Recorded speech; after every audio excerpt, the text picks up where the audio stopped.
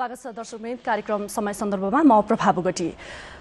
संविधान नै नबनाई संविधान सभा विघटन भइसकेपछि कांग्रेस एमाले लगायतका दलहरू आन्दोलनमा छन् र आन्दोलनको सँगसँगै आज कांग्रेस एमाले लगायतका दलहरूले आज आमसभा गर्दैछन् र यी आमसभामा केन्द्रित रहेर हामी आजको कुराकानी गर्न गइरहेका छौं। समय सन्दर्भमा आजको समय सन्दर्भमा हाम्रा अतिथि हुनुहुन्छ नेपाली कांग्रेसका नेता चन्द्र भण्डारी। स्वागत छ यहाँलाई। धन्यवाद। संविधान सभा विघटन भइसकेपछि कांग्रेस एमाले लगायतका दलहरूले आज आमसभा गर्दैछन् र बहुपार्टी मिलेर यो आमसभा गरिँदैछ। यसको तयारी र यसलाई व्यवस्थित बनाउन के तयारी के कस्तो भइरहेछ अहिले? हामीले सबैभन्दा पहिले बुझ्नुपर्ने कुरा के छ भन्नुहुन्छ भने यो संविधान सभाको विघटन पहिला यहाँनिरबाट हामीले हेर्नुपर्छ। यो संविधान सभाले आफ्नो कार्यकाल 2 वर्षको निम्ति लिएर आएको थियो, जनताबाट मेन्डेट लिएर आएको थियो। यसलाई हामीले थप्दै यसलाई स्लाइन दिँदै यसलाई आइसियुमा राख्दै यसलाई फेरि रिकभर गर्दै संविधान बनाउनको निम्ति हामी 4 वर्ष पुर्यायौं। 4 वर्ष पुर्याइसकेपछि सरकारले फेरि 3 महिना बढाउनको निम्ति आफ्नो विधेयकलाई दर्ता गरिसकेपछि सर्वोच्च अदालतले यसलाई अब बढाउन पाइँदैन भनेर अल्टिमेटम दिएको थियो। यो संविधान सभाको विघटन भन्दा पनि यसको संविधान सभाको यो नेचुरल मृत्यु हो। यसलाई हामीले यसरी हेर्नुपर्छ। यसमा अहिले आएको कन्फ्युज के हो भन्नुहुन्छ भने यो देश हो, यो यति समृद्ध देश हो र संसारको सबैभन्दा ठुलो म्युजियम बनाउने देश हो यो। यसको संस्कृति, यसको कला, यसको ऐतिहासिक गौरव र यसको इतिहासलाई हेर्दा यो म्युजियम बन्ने देशमा सबै पार्टीहरू मिलेर कसरी निकास दिने, देशलाई कसरी अगाडि बढाउने भन्ने हामीले सोच्नुपर्ने स्थितिमा प्रधानमन्त्रीजीले कसैलाई नसोधिकन वार्ता भइरहेको बेलामा, छलफल भइरहेको बेलामा कसरी देशलाई अगाडि बढाउने भन्ने कुरामा ख्यालै नगरिकन अर्को संविधान सभाको घोषणा गर्नु प्रधानमन्त्रीले। किन संविधान बनेन, यसका अप्ठ्याराहरू के थिए, यसका प्लेयरहरू के थिए भन्ने कुराको राजनीति पार्टीहरूले विश्लेषण नगरिकन यो भयो। किन भन्नुहुन्छ भने यो सरकार सहमतिले बनेको थियो, राजनीति पार्टीहरू सहमतिको आधारमा आएका थिए भने यो के हो?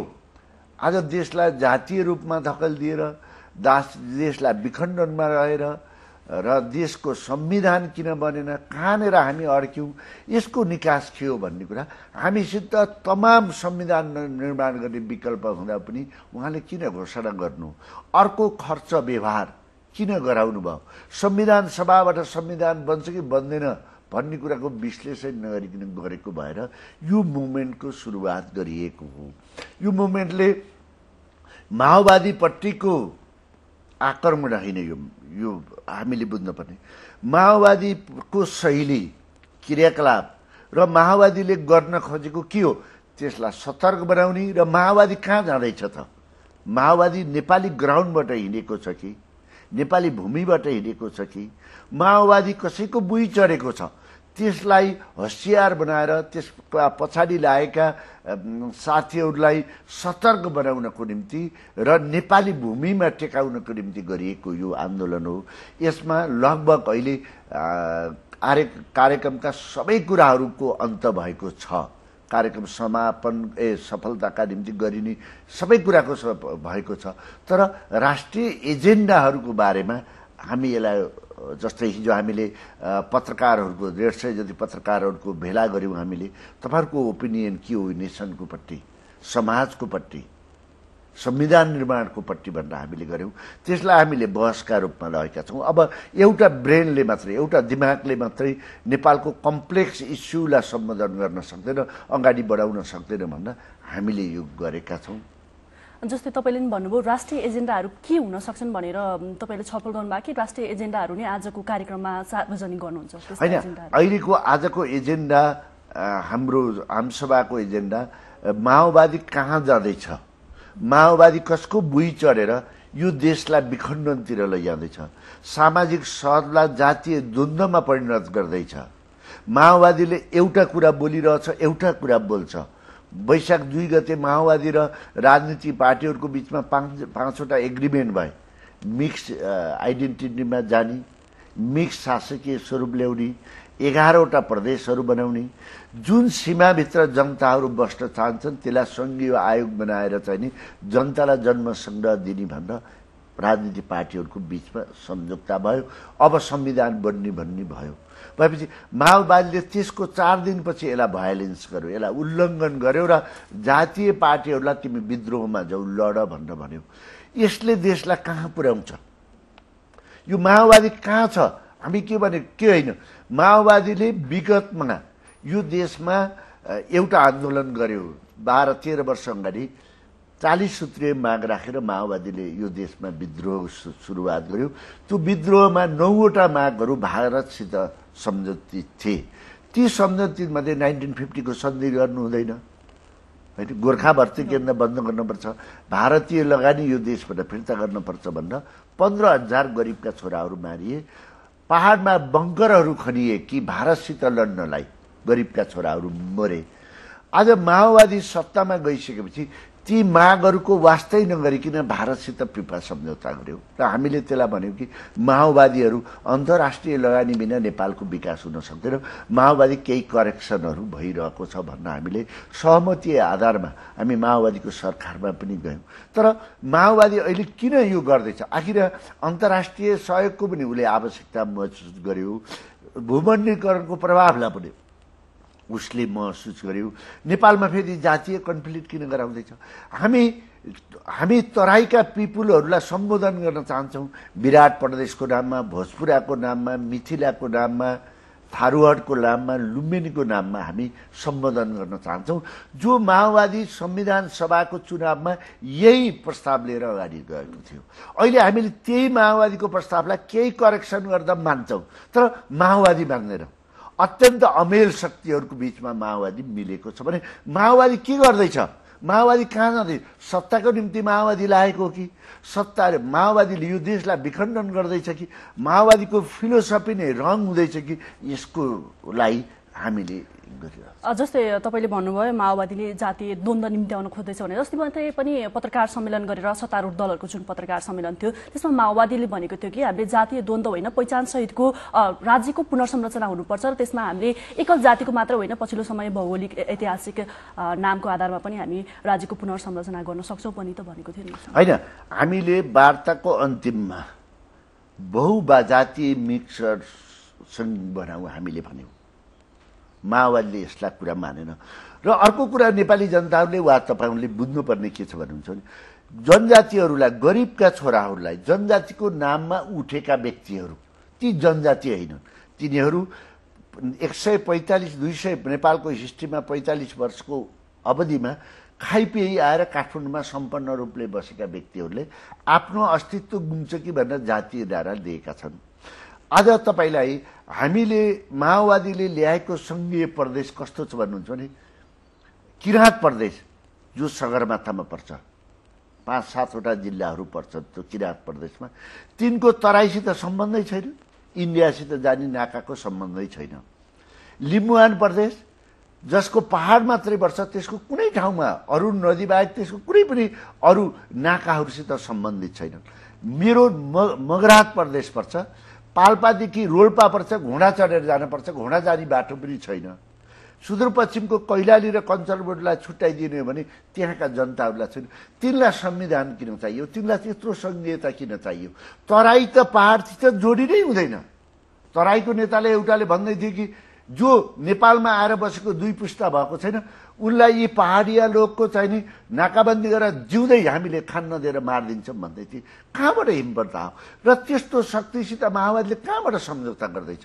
हामीले माओवादीलाई भनेको यो, किनभने माओवादीसित हामी विमति गर्न चाहँदैनौँ, माओवादीलाई हामी करेक्सन गराउन चाहन्छौँ। हामीले माओवादीलाई कुनै छैन, हामीले माओवादीलाई के भनेका छौँ भने प्रचण्डजी सो नाइस म्यान, उहाँको दृष्टिकोण भनाइ राम्रो छ, तर त्यसमा अडान हुन पर्यो नि प्रचण्डजीको, बाबुरामजीको बोलीमा अडान हुन पर्यो नि। समय बस्ने टेबलमा एउटा एग्रिमेन्ट गर्ने, फेरि चेन्ज किन हुने?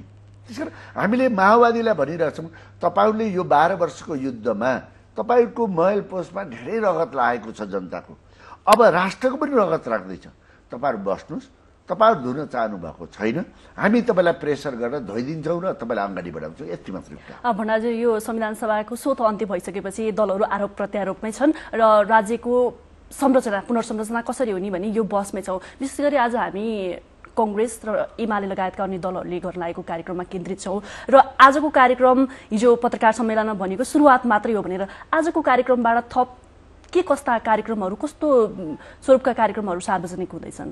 होइन, आज तपाईलाई भने हाम्रो एउटा बाध्यता छ, जिम्मेवार भएर सोच्नुपर्छ, उग्र उदण्ड कुरा गरेर हुँदैन। किनभने कांग्रेस र एमाले धेरै उग्र भएर धेरै उदण्ड भएर गाली गलौजमा जाति होइन, यिनीहरूले निकास पनि दिने हो, त्यो दायित्व पनि हो नि राष्ट्रलाई निकास।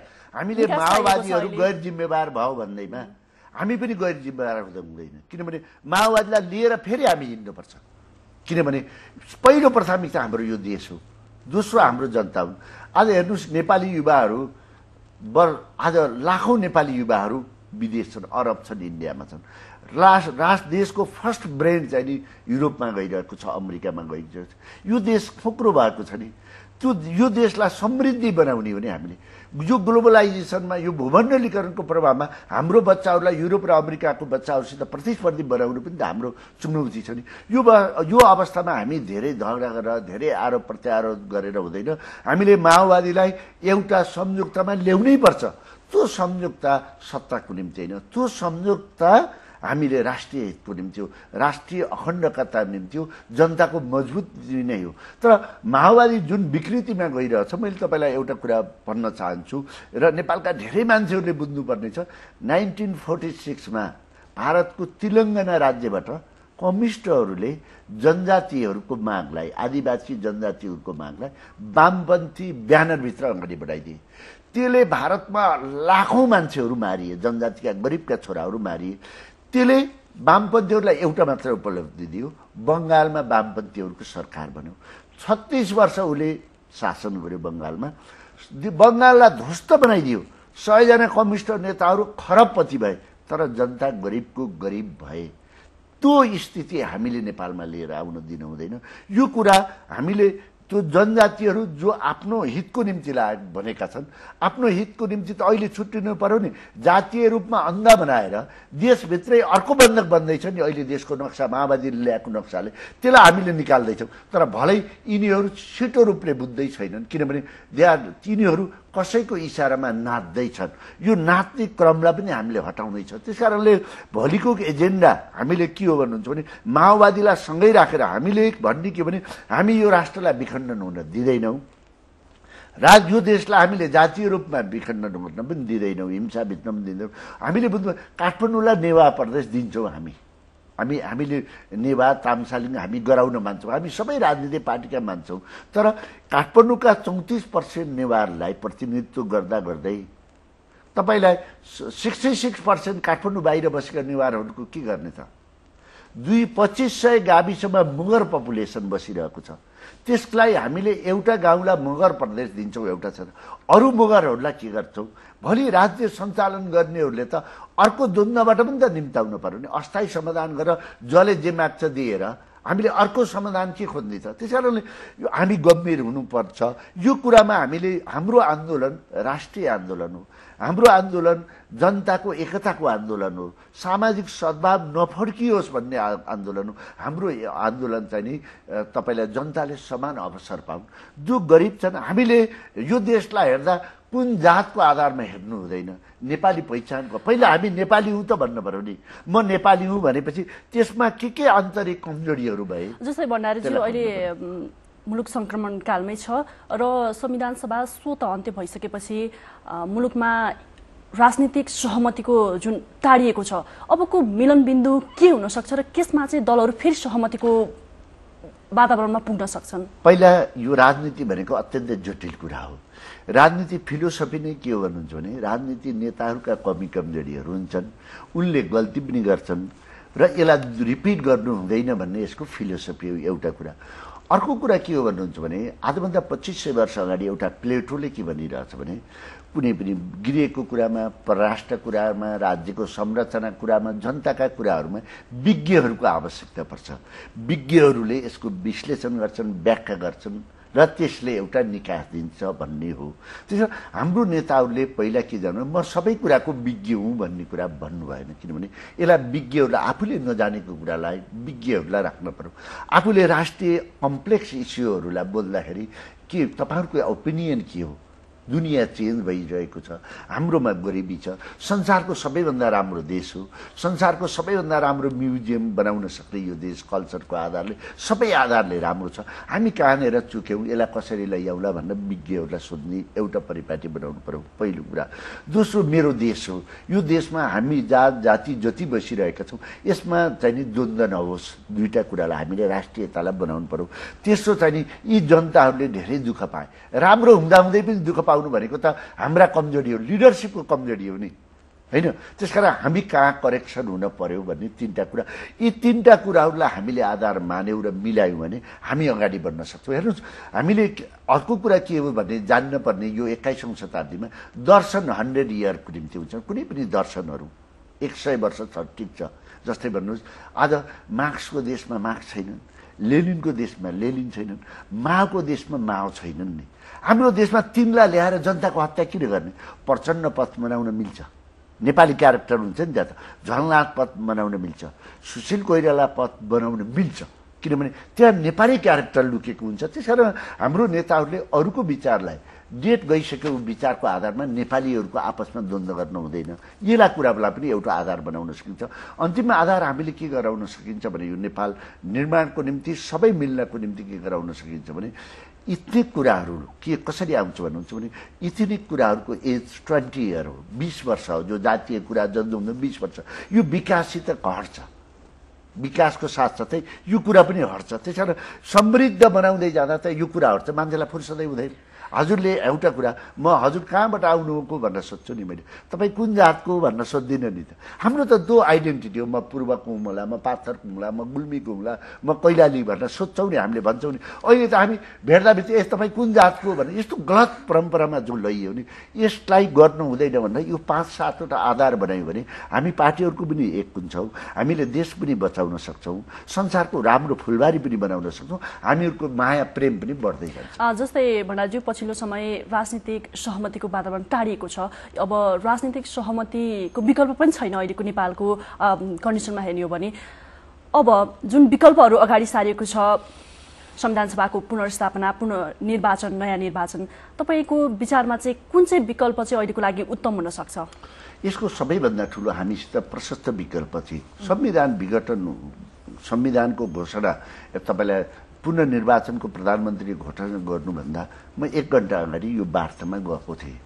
मैले भने तपाईँहरू संविधान बनाउन चाहनुहुन्छ भने अझै पनि एउटा विकल्प छ, किनभने 12 गते हामी त्यहाँ चाहिँ घन्टी कुरेर बस्यो, 10 मिनट छ, तपाईँले मिडियाले 12 दिन छ, 11 दिन छ भनेर दिनुहुन्छ नि संविधानको अन्तको भनेर, त्यस्तै हामीले त्यहाँ घन्टी कुरेर बसिरहेका थिए हाम्रा नेताहरू। मैले भने कि विकल्प छ त्यहाँ। के विकल्प छ भने दक्षिण अफ्रिकामा संविधान निर्माणको अन्तिम दिन कन्टिन्यू मिटिङ बसेर 22 दिन लागेको थियो घोषणा गर्न भने हामीले 3 महिना पनि लगाउन सक्थ्यौँ नि कन्टिन्यू घोषणा गर्नको निम्ति। त्यसकारण विकल्प छ यो संविधान बनाउनेतिर लागौँ भन्दा त्यहाँ संविधान बनाउने पक्षमा माओवादी थिएन, उसले चुनावको घोषणा गर्ने पक्षमा थियो। त्यो कति मूर्ख सोचाइ हो, कति गलत चिन्तन हो। आजसम्म मिलेर हेर एकैचोटि चुनाव घोषणा गर्नुभन्दा थियो नि, हामीले कहाँबाट त्यसै त माग्ने छौँ। अन्य विकल्प केही नहुँदा चुनाव गर्नु परेको भन्ने हामीसँग त्यही संविधान सभाबाट तपाईँलाई छुट्टै आयोग, समृद्ध आयोग बनाएर फेरि यो संविधान सभालाई निष्क्रिय राखेर यसलाई तपाईँलाई स्लिपमा राखेर त्यसले संविधान बनाएर यसलाई उठाएर फेरि अनुमोदन गर्ने पनि त विकल्प थियो। हामीले सर्वोच्च अदालतको पनि सम्मान पनि त हुन्थ्यो नि। तर अबको विकल्प, अबको विकल्प तपाईँलाई हामीले एउटचोटि रिथिङ गर्नुपर्छ, डिबेट चलाउनुपर्छ, राष्ट्रिय इस्यु बनाउनुपर्छ। अब नेपालमा संविधान सभाले संविधान बनाउन सक्छ कि सक्दैन? अबको बन्ने संविधान 601 जना ल्याएर संविधान बन्छ कि बन्दैन? हुइज आज तपाईँलाई 4 वर्ष अगाडि विभिन्न पार्टीमा भएका संसदहरू आज कसका रहेछन् त? माओवादीले खोज्दाखेरि आफ्ना संसद रहन्छन्, एमाले खोज्दा आफ्ना संसद रहन्छन्, काङ्ग्रेसले खोज्दाखेरि 2-4 जना आफूसित रहन्छन्।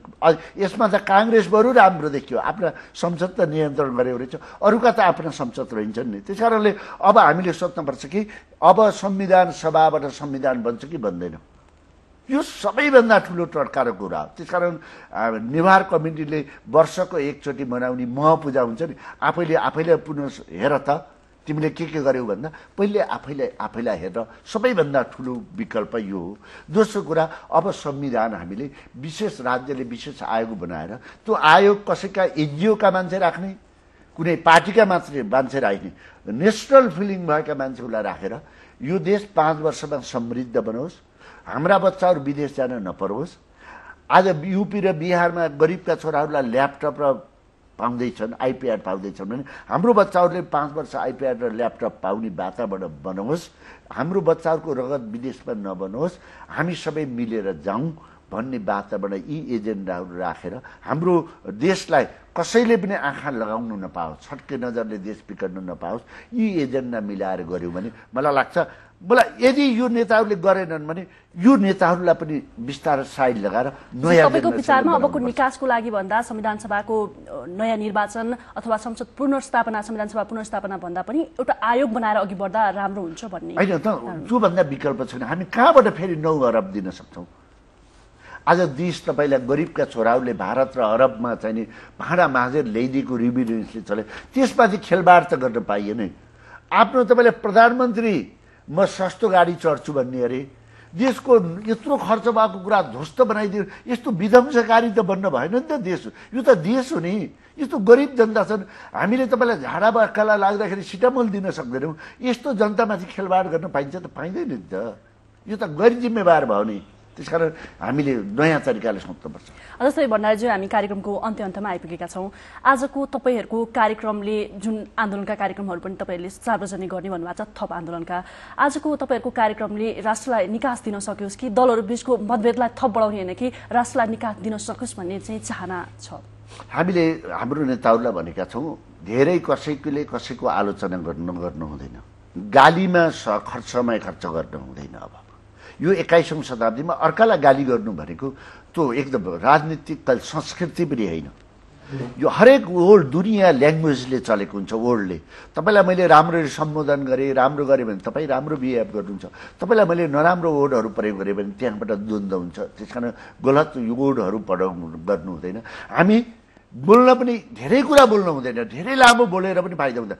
राष्ट्रिय अखण्डता, नेपाली जनताको युवाहरूको भविष्य र तेस्रो समाजको द्वन्द्वको अन्तलाई हामीले के गर्नुपर्छ र माओवादीले कहाँनिर गल्ती गरे र माओवादीलाई हामीले कहाँ लिएर आउन खोजेका छौँ, यो आधारमा मात्रै बोल्नुपर्छ। त्योभन्दा हामी बाहिर जान हुँदैन, किनभने अन्ततः नमिलिकन यो देश बन्दैन।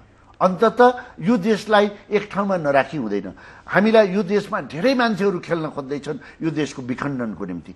यो देशलाई अन्तर्राष्ट्रिय युद्धभूमि बनाउँदैछन्। तपाईँलाई एकातरीको प्रयास के छ भने तराईलाई नेपालबाट छुट्याइदिने, तराईको सेन्टरबाट कम गराइदिने, अर्कोतिर हिमाललाई चाइना तिब्बतलाई छुट्याएर हिमाललाई नेपालबाट छुट्याइदिने र यो बीचको भागलाई चाहिँ जातीय हिंसामा फसाइदिने, यो 3टा रणनीति नेपालमा रहेको छ। यसबाट नेपाललाई बचाउनको निम्ति जिम्मेवार पार्टीहरू हामी धेरै संयम हुनुपर्छ र माओवादीलाई त्यो ठाउँमा ल्याउनुपर्छ र माओवादीलाई बुझाउनुपर्छ। हस् त, हाम्रो स्टुडियोसम्म आइदिनु भयो, आफ्नो धारणा राख्नुभयो, यहाँलाई धेरै धेरै धन्यवाद। मलाई बोलाएर यो परिस्थितिमा केही कुराहरू राख्न दिनुभयो, हजुरलाई पनि एकदम धन्यवाद। हजुरको सबै यो हिमालय टिभीलाई सबैको साथीहरूलाई आभार प्रकट गर्छु।